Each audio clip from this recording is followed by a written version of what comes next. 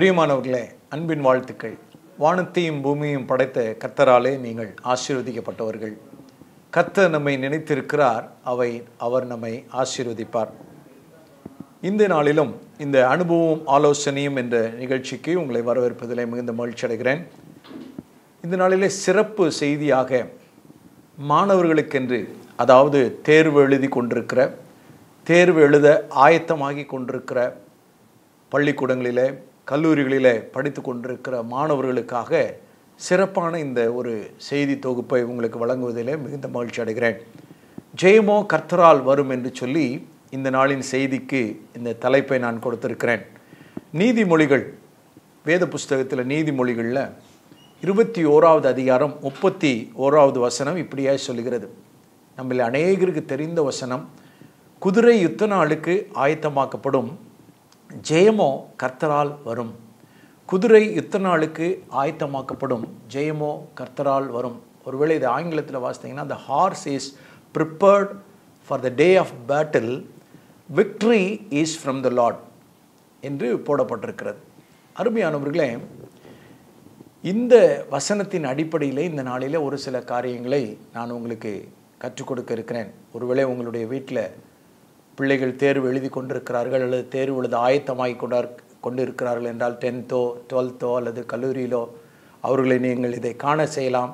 அப்படி இல்லை என்றால், ஒருவேளை அவர்கள் பார்க்கவில்லை என்றாலும் 2 அல்லது 3 நாட்களிலே நீங்கள் JTK டிவியினுடைய யூடியூப் போனீங்கன்னா இந்த செய்தியை மறுபடியுமாக நீங்கள் கேட்டு உங்களுடைய பிள்ளைகளுக்கு பயனுள்ளதாக மாற்றிக்கொள்ளலாம். இந்த வசனத்தின் அடிப்படையில் ஜெயம் கர்த்தரால் வரும் என்று சொல்லி நாம் ஆணித்தரமாய் நாம் விசுவாசித்து நம்பலாம். ஆனால் நான் என்ன செய்யணும்? நான் செய்ய வேண்டிய காரியங்கள் இருக்கிறது. அங்கு முந்தின பகுதி சொல்லுகிறது, இதை பாதியாக பிரிக்கணும் இந்த வசனத்தை. குதிரை யுத்த நாளுக்கு ஆயத்தமாக்கப்படும். அப்போ அதில் ஒரு ஆயத்தம் இருக்கிறது. there is a preparation. அந்த ஆயத்தத்தை யார் செய்வது, எப்படி செய்வது, அதை குறித்து தான் நாம் இப்பொழுது கற்றுக்கொள்ள இருக்கிறோம். ஆயத்தம் இல்லாமல் ஜெயம் கிடைக்கவே கிடைக்காது. நான் என்னுடைய காரியத்தில் எந்த காரியமாக இருந்தாலும் சரி, ஒருவேளை இது மாணவர்களுக்கென்று நான் பேசினாலும் பெரியவர்களுக்கும் இதில் செய்தி உண்டு. ஆகையினால நாம் ஆயத்தப்படாமல் எந்த ஒரு காரியத்திலும் நாம் வெற்றி பெறவே முடியாது. பிரியமானவர்களே, சரி, இந்த நாளிலே நான் சொல்ல விரும்புகிற ஒரு காரியம், பி அன் ஆப்டிமிஸ்ட், நேர்மறை ஆளனாய் இருங்கள் என்று சொல்லி நான் சொல்லுகிறேன். நீங்கள் படித்து கொண்டிருக்கிற பிள்ளைகளாக இருப்பீர்கள் என்றால் உங்களுடைய வாயிலிருந்து இப்படிப்பட்ட வாக்கியங்கள் வரவே கூடாது. இது நம்ம பெரியவங்களுக்கும் பொருந்தும். நம்முடைய காரியங்களில் அங்கே போட்டிருக்கேன் பார்த்தீங்களா, never use the statements as follows. கீழே வருகிற இந்த வாக்கியங்களை போல் நம்ம யூஸ் பண்ணவே கூடாது. ஆவரேஜ் பெர்ஃபார்மன்ஸ் இஸ் ஓகே, இது போதும்ப்பா, எனக்கு இவ்வளோ வந்தால் போதும், எனக்கு 60% வந்தால் போதும். இப்படிப்பட்ட வாக்கியங்களை நாம் தவிர்க்க வேண்டும். அடுத்து, ஐ கான்ட் டூ இட், என்னால் முடியாதுன்ற வார்த்தையே சொல்லாதீங்க. நான் அடிக்கடி வாலிபர்களுக்கு கல்லூரிகளிலே பள்ளிக்கூடங்களிலே நான் டீச் பண்ணும் பொழுது, பேசும் பொழுது நான் சொல்லுகிற காரியம் தான், முடியாதுன்னு சொல்லாத. முடியாதுன்றதுக்கு பதிலாக முயற்சி செய்கிறேன், I try my level best என்று சொல்லி பழகுங்கள். நிச்சயமாக நீங்கள் முயற்சி பண்ணிங்கன்னா இகழ்ச்சி அடைய மாட்டீங்க. நிச்சயமாக கர்த்தர் உங்களுக்கு உதவி செய்வார். Chemistry is very difficult, maths is boring, இந்த வார்த்தைகள்லாம் பயன்படுத்தாதீங்க. இப்படியாக பயன்படுத்தும் பொழுது நிச்சயமாகவே அது போரிங்காக மாறிடும், அது ரொம்ப கஷ்டமாக மாறிவிடும். அடுத்தது, my memory is not better than his R her, அவனுடைய ஞாபக சக்தியை விட என் ஞாபக சக்தி கம்மிங்க, எனக்கு சின்ன மூளை கொடுத்துருக்காரு கடவுள், இப்படிலாம் பேசுகிறதை நாம் தவிர்க்க வேண்டும். Anyway I will get this result, எப்படியோ நான் இந்த ரிசல்ட் எனக்கு கிடைச்சிடும், இவ்வளோ பேசாதீங்க. காட் ஆல்வேஸ் டிஸப்பாயிண்ட்ஸ் மீ, எப்பவும் பாருங்கள் கடவுள் எனக்கு மட்டும்தான் இப்படி கொடுப்பாரு சொல்லாதீங்க. இது எல்லாமே எதிர்மறையான வாக்கியங்கள். இது நம்மை கீழே தள்ளிக்கிட்டே இருக்கும். ஆகையினால தான் போட்டிருக்கேன், பி அன் ஆப்டிமிஸ்ட், நேர்மறை ஆளனாக இருங்கள். நேர்மறை ஆளனா யார்? பேசுறது, சிந்திக்கிறது, நம்ம செய்கிறது எல்லாமே நேர்மறைக்கு அடுத்ததாக இருக்க வேண்டும். வேதத்திலே ஒரு வசனம் உண்டு, I can do all things through Christ Jesus, Christ who strengthens me. Christ Jesus தான், இயேசு கிறிஸ்து என்னை பலப்படுத்துகிறாரு, நான் எல்லாம் செய்ய முடியும். அதான் என்னுடைய அர்த்தம். தமிழில் இப்படி தான் இருக்குது, என்னை பலப்படுத்துகிற கிறிஸ்துவினாலே எல்லாவற்றையும் செய்ய எனக்கு பலன் உண்டு. இயேசு கிறிஸ்து என்னை பலப்படுத்துகிறார். எதற்கு? எல்லாவற்றையும் என்னால் செய்ய முடியும். அவர் பலப்படுத்துகிறதுனால நான் செய்ய முடியும். இதை உறுதிப்பட நம்ம விசுவாசிக்கணும், நம்ப வேண்டும். நான் விசுவாசித்து நம்பும் பொழுது நிச்சயமாகவே நான் சாதிப்பேன். முடியாதுன்றது ஒன்றுமே கிடையாது. முயற்சி நம்ம செய்ய செய்ய செய்ய நிச்சயமாகவே நாம் அதற்கு பயிற்சி எடுப்போம். பயிற்சி செய்யும் பொழுது அது நிச்சயமாகவே அதை சாதித்து முடிப்போம். பிரியமானவர்களே, நான் 3 காரியங்களை வைக்க விரும்புகிறேன். முதலாவது காரியம் நான் செய்ய வேண்டியது பிளான். இந்த பிளான் அப்படின்னு சொல்லும் பொழுது திட்டமிடுதல். படிக்கிற பிள்ளைகள், நீங்கள் படிப்பதற்கு திட்டமிட வேண்டும். நிச்சயமாக ஒரு எக்ஸாம் எழுத போகிறீங்க, ஒரு போர்டு எக்ஸாம் எழுத போகிறீங்க. அது 10th 12th அல்லது சிபிஎஸ்சியோ ஐசிஎஸ்சியோ அல்லது கல்லூரியில் செமஸ்டரோ எதுவாக இருந்தாலும் சரி, எந்த தேர்வு எழுதுவதற்கு முன்னாலேயும் நீங்கள் ஒருவேளை 3 மாதத்துக்கு முன்னால் திட்டமிடலாம், 1 வருஷத்துக்கு முன்னாலே திட்டமிடலாம். அல்லது இப்போ லாஸ்ட்டு வந்துருச்சு, இன்னும் 1 மாதம் தானே இருக்குது, இன்னும் 15 நாள் தானே இருக்குது, இன்னும் 1 வாரம் தானே இருக்குது, பரவாயில்ல. இதன்படி நீங்கள் செய்ய ஆரம்பித்து பாருங்கள். நிச்சயமாகவே வெற்றி உங்களுடையதாக இருக்கும். பிரியமானவர்களே, பிளானிங் ரொம்ப நெசசரி, அவசியமானது. No substitute for hard work. கடின உழைப்புக்கு ஈடு இணை ஏதுமில்லை அப்படின்னு சொல்லுவாங்க. கடின உழைப்புக்கு நிகர் ஏதுமில்லை. அதான் இங்கே போட்டிருக்கேன், no substitute for hard work. அங்கே படம் போட்டிருக்கேன் பாருங்கள். அவர் டாக்டர் ஏபிஜே அப்துல் கலாம் அவருடைய சரித்திரத்தை நீங்கள் வாசித்து பார்த்தீங்கன்னா கிட்டத்தட்ட 20 ஹவர்ஸுக்கு மேலே அவர் ஒர்க் பண்ணுவாராம், விழிச்சிருப்பாராம். 2 மணி நேரம் 3 மணி நேரம் தான் அவருடைய தூக்கம். உழைத்தார். அணு விஞ்ஞானியாக அவர் உலகம் முழுவதும் போற்றப்பட்டார். அருமையானவர்களே, கடின உழைப்புக்கு ஈடு இணை எதுவுமே கிடையாது. இன்னொன்று சொல்லுவாங்க, நோ பெயின் நோ கெயின். நான் இதை ஒரு வேடிக்கையாக சொல்லுவேன், வலி இல்லைன்னா வருமானம் இல்லை அப்படின்னு சொல்லுவேன். ஆனால் அது பாருங்களேன், நம்ம நம்மை வருத்தப்படுத்த வேண்டும் என்பது அல்ல. கடினமாக நான் உழைக்கும் பொழுது சில காரியங்களுக்குள்ளே நான் கடந்து செல்ல வேண்டியது இருக்கும். சில கஷ்டங்கள் இருக்கும், நஷ்டங்கள் இருக்கும், தூக்கத்தை குறைக்க வேண்டியது இருக்கும், விளையாட்டை குறைக்க வேண்டியது இருக்கும், சில டிவி பார்க்குறதை குறைக்க வேண்டியது இருக்கும். இதெல்லாம் இருந்தால் தான் எனக்கு கெயின் கிடைக்கும். பிரியமானவர்களே, அதுக்கு தான் சொல்லப்பட்டிருக்கு, நோ பெயின் நோ கெயின். எதையாவது ஒன்று நம்ம தியாகம் பண்ணி தான் ஆகணும். ஒரு நல்ல காரியத்தை நான் எடுத்துக்கொள்ள வேண்டும், பெற்றுக்கொள்ள வேண்டும் என்றால் படிப்பு என்பது ரொம்ப முக்கியமானது. மாணவர்களாகி உங்களுக்கு மிகவும் சிறந்தது, வாழ்க்கையை உங்களுக்கு நிர்ணயிக்கிறது அந்த படிப்பு தான். ஆகையினால நோ பெயின் நோ கெயின். எதையாவது ஒன்று தியாகம் பண்ணுங்க படிப்புக்காக. அடுத்தது பாருங்கள், லவ் வாட் யூ டூ. நீங்கள் செய்கிறத நீங்கள் நேசிக்கணும். லவ் யுவர் ஒர்க்குன்னு சொல்லுவாங்க. உங்களுக்குரிய வேலை என்ன? படிக்கிற வேலை தான். அப்போ அதை நேசிக்கணும். முதல்ல நான் நேசிக்கலை அப்படின்னு சொன்னால் அதை படிக்கிறதுக்கு கஷ்டமான ஒரு காரியமாக தான் இருக்கும். பிரியமானவர்களே, அடுத்தது நம்ம செய்ய வேண்டிய காரியம் என்ன தெரியுமா? Set time for each subject. இதெல்லாம் பிளானிங்கில் வருகிறது, திட்டமிடுதல்.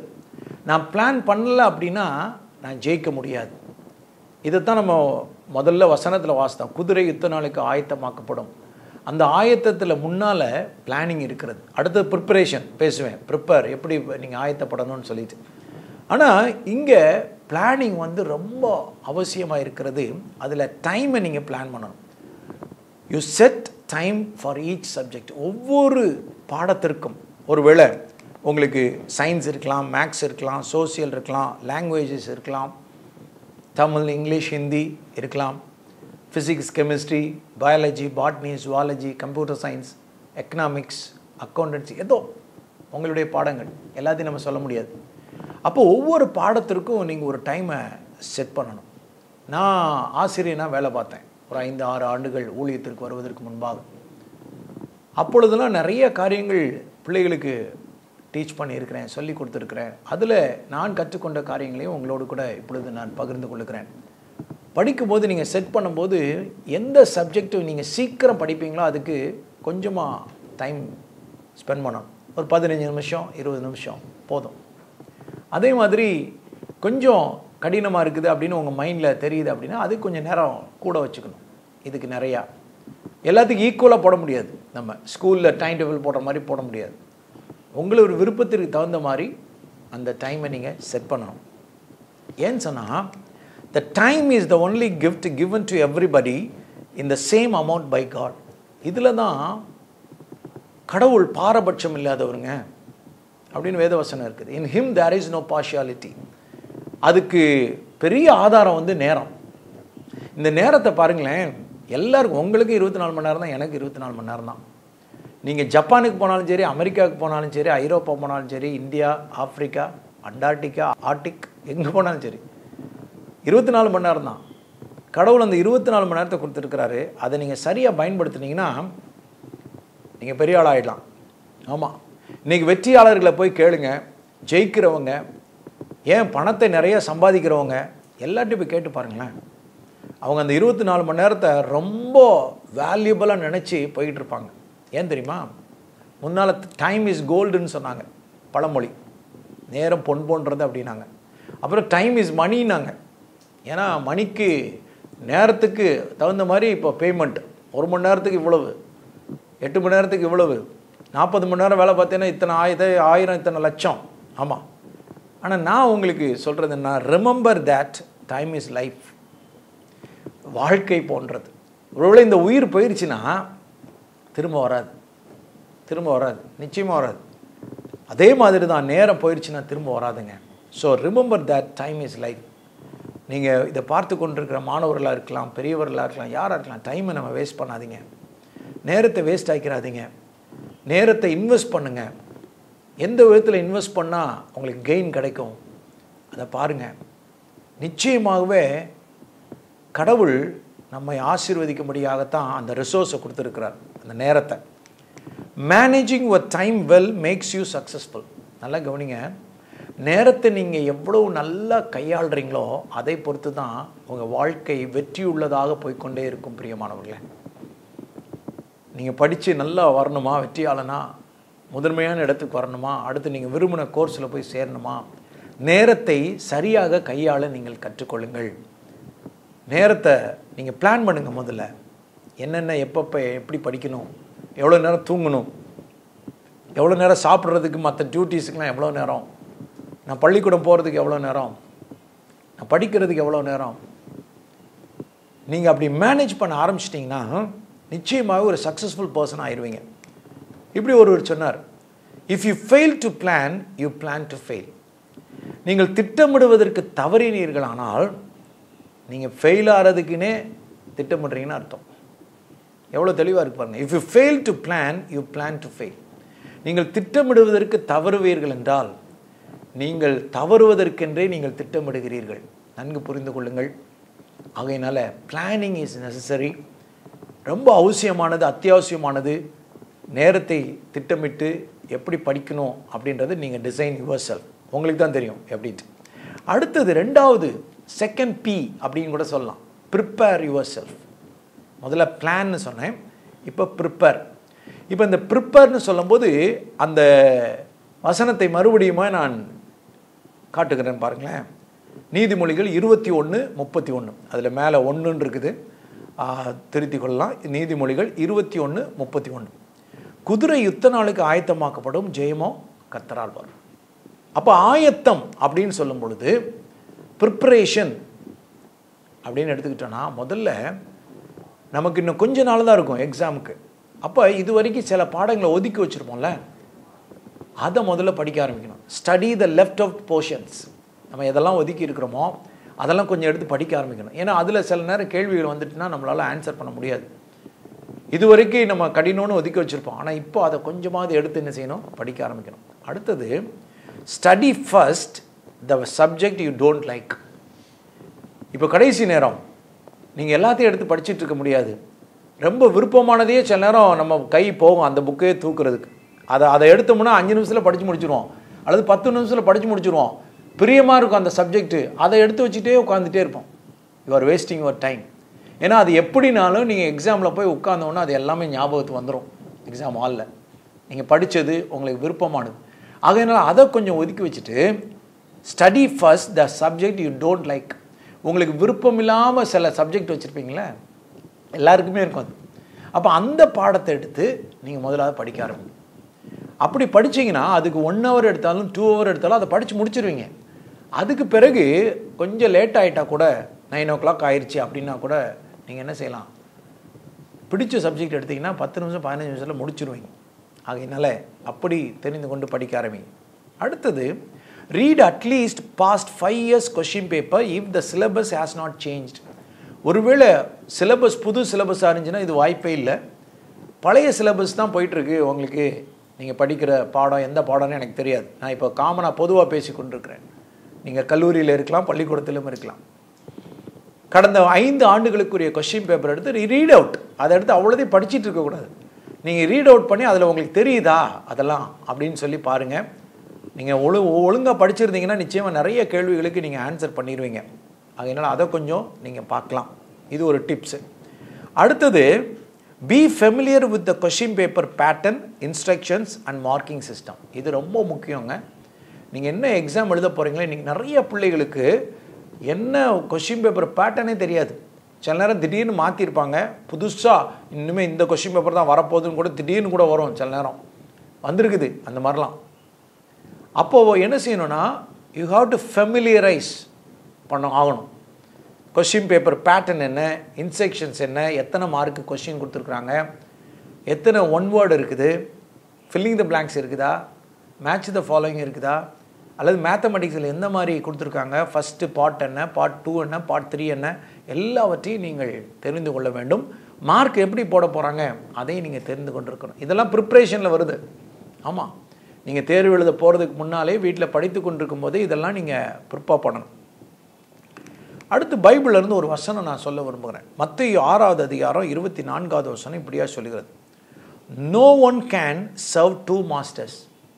இது எல்லாருக்கும் தெரியும்னு நினைக்கிறேன். No one can serve 2 masters. 2 எஜமானுக்கு ஒருவனாலும் ஊழியம் செய்ய முடியாது, வேலை செய்ய முடியாது. சரி, இது எங்களுக்கு என்னத்துக்கு அப்படின்னு நீங்கள் கேட்கலாம். மாணவர்கள், பிள்ளைகள், படித்து கொண்டிருக்கிறவங்க, எக்ஸாம் எழுத போகிறவங்க நீங்கள் கேட்கலாம். காட்டுறேன் பாருங்கள். நமக்கு நிறைய டிஸ்ட்ராக்ஷன்ஸ் இருக்குது. டிவி ஒரு distraction, mobile phones, computers, music, இப்போ எல்லாம் ப்ளூடூத்தில் வந்துச்சு, காதில் மாட்டிக்கிட்டு எங்கேயோ பட்டன் மாதிரி உள்ளே இருக்கிறதே தெரிய மாட்டேங்குது. ஆனால் பாட்டு கேட்டு படிச்சுட்டு இருப்பாங்க. அப்படியே காதுக்குள்ளே பட்டன் இருக்கும், ஆனால் கையில் வச்சு என்ன செஞ்சிருவாங்க, படிச்சுட்டு இருப்பாங்க. அது முடியுமா? முடியவே முடியாது, நிச்சயமாக முடியாது. You cannot serve 2 masters. நீ பாட்டு கேட்டுக்கொண்டு படித்து கொண்டு இருப்பாய் என்றால் பாட்டு தான் முதல்ல உள்ளே போகும், நீ படிக்கிறது போகவே போகாது. சில பிள்ளைகள் சொல்லுவாங்க, நான் டிவி பார்த்துட்டே நான் படிச்சிருவேன் அப்படின்னு சொல்லுவாங்க. இல்லை, கிரிக்கெட் பார்த்துட்டே நான் படிச்சிருவேன், சாப்பிட்டுக்கிட்டே நான் படிச்சிருவேன். முடியவே முடியாது. 2 காரியத்தை நீங்கள் செஞ்சோம்னா, எதில் உங்களுக்கு கவனம் விருப்பம் இருக்கிறதோ அதில் தான் கவனம் போகும், இன்னொன்றில் போகாது. எதில் கொஞ்சம் லெஸ் இன்ட்ரெஸ்ட் இருக்கோ அதுக்கு ரெண்டாவது தான், செகண்டரி தான் அது. அப்புறம் டே ட்ரீமிங், உட்காந்துட்டு அப்படியே இது பண்ணுறோம். No time outs. நம்ம வெளியே போக முடியாது, வெளியே போகக்கூடாது. ஆமாம், நான் அங்கே போனேன், அம்மா கூட கல்யாணத்துக்கு போனேன், அங்கே போனேன், இங்கே போனேன், பால் காய்ச்சி வீட்டுக்கு போனேன், திருவிழாவுக்கு போனேன், அங்கே போனேன், இங்கே போனேன், ஃபெஸ்டிவல் வந்துருச்சு. இல்லை, முடியவே முடியாது. No time outs.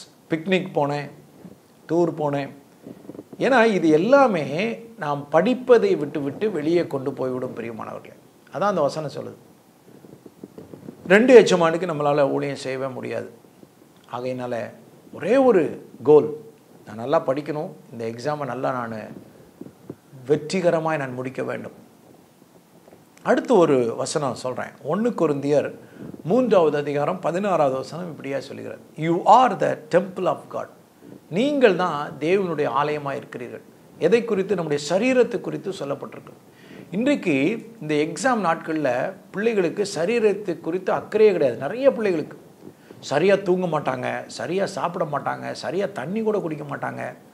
அவங்க தாய்மார் எவ்வளவோ செஞ்சு வச்சுருந்தாலும் அங்கே அப்படியே ஆறிட்டு இருக்கும். காஃபி போட்டு வச்சாலும் சரி, சாப்பாடு வச்சாலும் அதை மூடி வச்சுட்ருப்பாங்க. இவங்க எப்போ முடிக்கிறாங்களோ அப்போ என்ன செய்வாங்க, சாப்பிடுவாங்க. அது மிகவும் தவறான ஒரு காரியம். உங்கள் சரீரத்தை நீங்கள் பாதுகாக்கலைன்னா, பலனுள்ளதாக வைக்கலைன்னா, எவ்வளவு தான் நீங்கள் படித்தாலும் நீங்கள் போய் அங்கே போய் பரீட்சை எழுத முடியாது. எனக்கு தெரிஞ்சு நிறைய காரியங்களை சொல்லலாம். ஒரு பையன் ஃபஸ்ட் மார்க் வாங்குறவன் ஸ்கூலில், அவனை தான் எய்ம் பண்ணாங்க அந்த ஸ்கூல்லையே, ஸ்கூல் ஃபஸ்ட்டாக வருவான். 12th 1200க்கு 1190 கிட்ட வாங்கிறோம், 180க்கு மேலே வந்துடுவான் அப்படின்னு நினச்சாங்க. ஆனால் நடந்தது என்ன தெரியுமா? அவன் சரியாக தன்னுடைய சரீரத்தை கவனிக்காமல், சாப்பிடாமல், தூங்காமல், படிப்புன்னு சொல்லி 1 மணி 2 மணி வரைக்கும் படித்து கடைசியில் எக்ஸாமுக்கு முந்தின நாள் சிக்காயிட்டான். ஹாஸ்பிட்டலைஸ்டு. எக்ஸாம் எழுத முடியல. இதே மாதிரி எத்தனையோ பிள்ளைகள் எங்கெங்கோ நடந்திருக்கும், செய்திகளை நாம் கேட்டிருப்போம். நம்ம அந்த தவறை பண்ண வேண்டாம். ஆகையினால நம்ம என்ன செய்யணும்னா, சரியாக தூக்கம் வந்து குறைஞ்சது 7 மணி நேரத்துலேருந்து 8 மணி நேரம் தூக்கம் இருக்கணும். ராத்திரி இருக்க வேண்டும். 10 மணி வரைக்கும் படிங்க, காலையில் 5 மணிக்கு எழுந்து படிங்க. நம்ம என்ன செய்கிறது தெரியுமா, நைட்டு ஒரே ஸ்ட்ரெச்சாக படித்தா நான் படிச்சுக்கிட்டே இருப்பேன், காலையில் தான் என்னால் எந்திரிக்க முடியாது. இது தவறான ஒரு காரியமாக இருக்கிறது. அதனால் தூக்கம் அவசியம். சாப்பாட்டில் பார்த்தீங்கன்னா, eat the right foot at the right time, avoid junk food. விருப்பமாக இருக்குன்னு சொல்லி இந்த ரோட்டில் விற்கிறது அந்த ஃப்ரைட் ரைஸு அது இதுன்னு சொல்லி இந்த நேரத்தில் சாப்பிட்டு நம்ம வயிற்றை நாம் கெடுத்துக்கொள்ளக்கூடாது. சரியான ஆகாரத்தை வீட்டில் கொடுக்குற அம்மா கொடுக்குற ஆகாரத்தை, வீட்டில் இருக்கிற ஆகாரத்தை சரியான நேரத்துக்கு நம்ம என்ன செய்யணும், சாப்பிடணும். பசிக்கும் பொழுது சாப்பிட்றணும், லேட் ஆகவே கூடாது. ஆகையினால இந்த காரியங்கள் மிகவும் நமக்கு யூஸ்ஃபுல்லாக இருக்கும் பிரியமானவர்களே. நான் இப்போ சொன்ன காரியங்களெல்லாம் ப்ரிப்ரேஷனில் நான் சொல்லியிருக்கிறேன், எப்படி ப்ரிப்பேர் பண்ணணும் அப்படின்றத நான் சொல்லியிருக்கிறேன். நம்ம சரீரத்தையும் பாதுகாக்கணும், தூக்கம் வேணும், சாப்பாடு சரியாக இருக்கணும். அதே நேரத்தில் நம்ம படிக்கிறதுக்கு நேரத்தை செட் பண்ணணும்னு சொன்னேன். அதுக்கு அடுத்தது ப்ரிப்ரேஷனில் நம்ம செய்ய வேண்டியது, எதெல்லாம் விடுபட்டு வச்சுருக்கோமோ அந்த பாடங்களை படிக்கணும். விருப்பமில்லாத பாடங்களை நம்ம அதிக நேரம் எடுத்து முன்கூட்டியே படித்து முடித்தோன்னா நிச்சயமாகவே நம்முடைய presentation will be good. Presentation எங்கே, பரீட்சை எழுதுகிற ஹாலில். அங்கே நிறைய காரியங்கள் இருக்குது, நிறைய இன்ஸ்ட்ரக்ஷன்ஸ் இருக்குது. நான் சொல்கிறேன் பாருங்களேன். when you write எக்ஸாம், இப்போ 3 P சொல்லிட்டேன், பிளான், ப்ரிப்பேர், ப்ரெசன்ட். இந்த ப்ரெசன்டேஷன் எங்கே, when you write exam, exam ஹாலில் போய் உட்காந்துட்டீங்க. உட்கார்ந்த உடனே அங்கே போன உடனே என்ன செய்யணும் முதல்ல அப்படின்னா, நம்ம காம் டவுன் பண்ணணும் நம்மளை. ஏன்னா கொஞ்சம் பதட்டம் இருக்கும். நீங்கள் நம்பர்லாம் தேடி போய் அங்கே போய் முதல்ல, அதுவும் வெரி ஃபஸ்ட்டு டேனா அப்படியே போய் உட்காரணும். நீங்கள் தேடி போய் ரூமை தேடி, டெஸ்க்கு எந்த இடத்துல நமக்கு சீட் போட்டிருக்காங்க, அரேஞ்ச்மெண்ட்ஸ் அதெல்லாம் தேடி போகணும். சில நேரம் சில ஸ்கூல்ஸில் மாற்றிட்டே இருப்பாங்க, ஒவ்வொரு எக்ஸாமுக்கு வேறு வேறு மாதிரி இருக்கும், காலேஜஸில் மாற்றுவாங்க. அப்போ அங்கே போய் உட்கார்ந்த உடனே chit com and pray in your heart. உங்களோட இருதயத்திலிருந்து நீங்கள் ப்ரேயர் பண்ண ஆரம்பிக்கணும். கடவுள்கிட்ட நீங்கள் ஜெபம் பண்ணுங்க, காம் ஆயிருங்க. அதுதான் முதல்ல நம்ம செய்ய வேண்டியது. அடுத்தது கொஷின் பேப்பரை கொடுத்துட்டாங்கன்னு வச்சுக்கோங்க. இப்போல்லாம் நிறைய எக்ஸாம்ஸில் கொடுத்த உடனே ஒரு 10 to 15 மினிட்ஸ் உங்களுக்கு கொஷின் பேப்பரை ரீட் பண்ணுறதுக்கு நேரம் கொடுத்துட்றாங்க. நாங்கள்லாம் படிக்கும்போது அப்படிலாம் கிடையாது. கொடுக்குற அந்த 3 மணி நேரத்துக்குள்ளேயே நாங்கள் அதை வாசித்து எல்லாம் தெரிந்தெடுத்து நாங்கள் எழுதணும். ஆனால் இப்போது கொடுத்துட்றாங்க டைம். அப்படின்னா அந்த டைம் அதுக்குன்னு பயன்படுத்தணும். நான் எனக்கு தெரியும், நான் நேரம் எழுதிடுவேன், அதனால் அந்த எழுதுகிற டைம் வரட்டும்னு வெயிட் பண்ணக்கூடாது. Don't waste your time. ஒரு நிமிஷத்தை கூட வேஸ்ட் பண்ணக்கூடாது. எக்ஸாம் ஹாலில் முழு நேரத்தையும் நீங்கள் பயன்படுத்தணும். 3 மணி நேரம் எக்ஸாம்னா 3 மணி நேரம் அவங்க ஹால்குள்ளே இருக்கணும். நீங்கள் 2.5 மணி நேரத்தில் நான் முடிச்சுட்டேன், நான் கொடுத்துட்டு போகிறேன் இல்லை. Read the question paper instructions and set your time for every question. இதுதான் அவங்க மைண்டில் நீங்கள் செய்ய வேண்டியது. வேகமாக வாசிக்கணும். இப்போ கொஷின் பேப்பர்லாம் எழுதக்கூடாது. ஆகையினால கொஷின் பேப்பரை எழுதி வைக்காதபடிக்கு நீங்கள் உங்கள் மைண்ட்லேயே எந்தெந்த கொஷினுக்கு எவ்வளோ நேரம் நான் செட் பண்ணலாம். நீங்கள் ஒருவேளை ஆன்சர் சீட்டில் நீங்கள் ரஃப் ஒர்க் பண்ணுற இடம் இருந்துச்சுன்னா அதில் நீங்கள் என்ன செய்யலாம், செய்து கொள்ளலாம். அது உங்களுக்கு கொடுக்குற இன்ஸ்ட்ரக்ஷன்ஸை பொறுத்து இருக்குது, அதை நான் சொல்ல முடியாது. ஆகையினால read the question paper instructions and set your time for every question. ஒவ்வொரு கேள்விக்குரிய நேரத்தை பகிர்ந்து கொள்ளுங்கள். நீங்கள் 3 மணி நேரம் அல்லது 2.5 மணி நேரத்தில் எவ்வளோ நம்ம கொடுக்கலாம். பெரிய கேள்விகளுக்கு எவ்வளோ நேரம் கொடுக்கலாம், டிஸ்கிரிப்டிவ் டைப்புக்கு, அல்லது ஸ்மால் ஆன்சர்ஸ் இருக்கும், 1 வேர்டு இருக்கும். இதுக்கெல்லாம் எவ்வளோ செகண்ட்ஸ் கொடுக்கணும் அல்லது எவ்வளோ மினிட்ஸ் கொடுக்கணும் அப்படின்றத நீங்கள் பிரித்து வைத்துக்கொள்ள வேண்டும். அடுத்தது, go through the question paper completely. நீங்கள் அந்த டைமுக்குள்ளேயே முழுவதுமாக கொஷின் பேப்பரை வாசித்து முடிச்சிடணும். வேகமாக கோ த்ரூ, ப்ரௌசிங் மாதிரி அப்படியே கட கட கட கட நம்ம கண் அப்படியே போயிட்டே இருக்கணும். கை திருப்பிட்டே பார்த்துடணும் எல்லாத்தையுமே ஒரு பார்வை. இல்லைன்னா சில நேரம் பின்னால் உங்களுக்கு தெரிஞ்ச கேள்விகள் இருக்கும், அதுக்கு நேரம் இல்லாமல் போயிடும். ஆகையினால go through the question paper completely, find out the unfamiliar once to right later. பார்த்தீங்களா, உங்களுக்கு தெரியாத கொஞ்சம் டவுட்ஃபுல்லாக இருக்கிறதெல்லாம் ஒதுக்கி வச்சிடலாம். நீங்கள் முதல்ல தெரிஞ்சதை எழுதணும், அதுதான் ரொம்ப நல்லது. மார்க்குகள் அதிகமாக வாங்குறதுக்கு அப்படி தான் செய்யணும். நம்பரை மட்டும் கரெக்டாக போட்டால் போதும். பாருங்களேன், right the question numbers correctly, அவ்வளோதான். நீங்கள் எந்த கொஷினை எங்கேனாலும் எழுதலாம். பின்னால் உள்ளதை முன்னால் எழுதலாம், முன்னால் உள்ளதை பின்னால் எழுதலாம். ஆனால் அந்த கொஷின் நம்பர் கரெக்டாக இருக்கணும். ரோமன் லெட்டர் இருக்குதா, அதில் 1, 2, 3 அல்லது ஏயா பியா சியா என்ன கொடுத்துருக்காங்களோ உங்கள் கொஷின் பேப்பரில், இதெல்லாம் நம்ம எக்ஸாக்டாக பேச முடியாது. அப்போ அதன்படி கரெக்டாக அந்த கொஸ்டின் நம்பரை போட்டு நீங்கள் எழுதிட்டிங்கன்னா நிச்சயமாகவே நீங்கள் அதிக மதிப்பெண்கள் வாங்குவதற்கு அது உங்களை ஆயத்தப்படுத்தும் என்பதில் சந்தேகம் கிடையாது. அடுத்தது, எங்கெங்கே டயக்ராம்ஸ் வரையணுமோ அங்கெல்லாம் டயக்ராம், சயின்ஸு குரூப்பில் இருந்தீங்க அல்லது சயின்ஸு நீங்கள் படிச்சிட்ருக்கிறீங்க அல்லது கம்ப்யூட்டர் சயின்ஸு, மேக்ஸு, எதுவாக இருந்தாலும் சரி, ட்ரா டயக்ராம்ஸ் வேர் எவர் பாசிபிள். எங்கெல்லாம் முடியுமோ அந்த இடத்துலலாம் டயக்ராம் வரைஞ்சிருங்க. ஏன்னா டயக்ராம் வச்ச நிறைய மார்க்குகள் வாங்குவதற்கு அது ஒரு வாய்ப்பாக இருக்கும். அதுவும் பயாலஜி எல்லாம் போயிட்டிங்கன்னா, பாட்னி, ஜுவாலஜிலாம் டயக்ராம் தான் ஃபுல்லாக. நீங்கள் டயக்ராம் ஒழுங்காக இருந்துச்சுன்னா மார்க்கு ஃபுல்லாக வந்துடும். ஏன்னா டயக்ராம் இருந்தாலே நீங்கள் எழுதிடுவீங்க உள்ள, அந்த மாதிரி தான் அங்கே இருக்கும். ரைட் குயிக்லி, வேகமாக எழுதணும், அதே நேரத்தில் நீட்டாக எழுதணும், லெஜிபிளாக எழுதணும். லெஜிபிள்னால் தெளிவாக இருக்கணும், வார்த்தைகள் வாசிக்கிற மாதிரி தெளிவாக இருக்கணும். அப்படி நீங்கள் எழுதணும். சிலர் பெருசு பெருசாக பக்கத்தை நிரப்பணும்னு பெருசாக, அதில் பிரயோஜனமே இல்லை. நம்ம நீட்டாக தெளிவாக வாசிக்கிற மாதிரி அதே நேரத்தில் வேகமாக எழுதுனீங்கன்னா நிச்சயமாக நீங்கள் வெற்றியாளனாக இருப்பீர்கள் என்பதில் சந்தேகம் கிடையாது. இப்போ இதை நான் பேசும் பொழுது நம்ம இந்த எக்ஸாம் ஹாலில் சில செய்யக்கூடாத காரியங்கள்லாம் இருக்குது. இது வரைக்கும் நான் சொன்னது இதெல்லாம் செய்யணும் அப்படின்னு சொன்னேன். இந்த மாதிரி செய்யுங்க, காமாக போய் உட்காந்து ப்ரேயர் பண்ணிவிட்டு அதுக்கப்புறம் நீங்கள் ஒவ்வொரு காரியத்தையும் கொஸ்டின் பேப்பரை ரீட் அவுட் பண்ணிவிட்டு உங்களுக்கு டைம் ஸ்டார்ட் பண்ண உடனே எக்ஸாமை எழுத ஆரம்பிச்சுருவீங்க. நிச்சயமாக நல்ல முறையில் எழுதுவீங்க. ஆனால் இதில் டோன்ட்ஸ் இருக்குது. எக்ஸாம் ஹாலுக்குள்ளே சில காரியங்கள் செய்யக்கூடாதவைகள் இருக்கிறது. வேதமும் நமக்கு நிறைய காரியங்களை கற்றுக் கொடுக்கறது பிரியமானவர்கள். நம்ம ஒரு காரியத்தை செய்யும்போது நம்ம எப்படி செய்யணும், நேர்த்தியாக செய்யணும் அப்படின்னு சொல்லி, எதை செய்தாலும் நேர்த்தியாக செய்யுங்கன்னு சொல்லி பைபிள் நமக்கு கற்றுக் கொடுக்கறது. இப்போ என்ன டோன்ட்ஸ் என்ன அப்படின்னா, டோன்ட் லுக் அரவுண்ட். எக்ஸாம் ஹாலுக்குள்ளே போயிட்டு சுற்றி பார்க்குறது, இப்போ தான் ஃப்ரெண்டை பார்த்து சிரிக்கிறது, அப்புறம் ஏதாவது கை காலை அசைக்கிறது அல்லது கண்ணை ஆட்டுறது வேணாம். Don't look around, smile, pass gestures and waste time. நேரத்தை வீணடிக்க வேண்டாம். நம்ம கண்ணும் கருத்துமா 3 மணி நேரம் அல்லது 2.5 மணி நேரம் எழுதுகிறோன்னா அந்த கொஷின் பேப்பர், ஆன்சர் சீட், அதை மாத்திரம் பார்த்து நம்ம யோசித்து நம்ம படித்ததை ஞாபகத்துக்கு கொண்டு வந்து நம்ம எழுதிக்கிட்டே இருக்கணும். இதைத்தான் இங்கே நான் போட்டிருக்கேன். Don't look around, smile, pass gestures and waste time.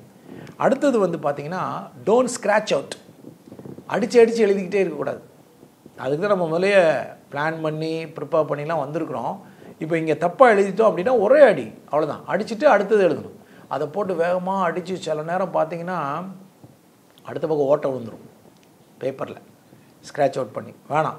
சிலர் ரப்பர் வச்சுருப்பாங்க, இங்கு ரப்பர் நாங்கள் வச்சுருக்கிறோம் அப்படின்னு சொல்லிட்டு, அதுவுமே பாருங்கள். Don't use eraser heart on the paper, அதுவும் கிழிச்சு விட்ரும். ஒரு அடி அடிச்சுட்டு அதுக்கப்புறம் நம்ம அடிச்சிட்டாலே அதை பார்க்க மாட்டாங்க, அதை திருத்த மாட்டாங்க. Don't spill ink. ஒருவேளை இங்க் பென் யூஸ் பண்ணால், இப்போ என்ன கிடையாது, நிறைய நம்ம பால் பென்ஸ் தான் யூஸ் பண்ணுறோம். ஆகையினால இங்க் பென் யூஸ் பண்ணால் அந்த இங்கையும் ஸ்பில் பண்ணிடக்கூடாது. ஆகையினால இதில் ரொம்ப கேர்ஃபுல்லாக இருக்கணும்.